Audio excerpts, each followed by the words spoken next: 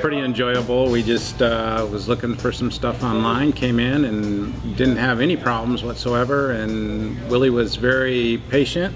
I think we drove every kind of Optima we thought about looking at, so it was a great car experience. So I decided that I wanted to try the Optima, but I wasn't sure if I wanted the turbo or the hybrid, and so Willie kind of went through each different one and what was the pros and cons of each, and then, like Scott said, he let us drive every single one of them, so yeah, he kind of helped us make the decision of what we wanted. Yeah, it was pretty cool.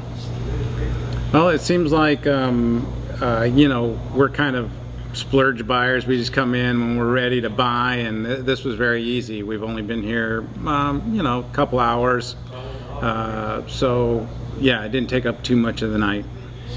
Well, Kia specifically, we had a friend that bought a Kia Optima, and I just bought a Ford 8 months ago, and I looked at his Kia compared to my Ford, and that was a huge difference. So that was the reason we came for a Kia.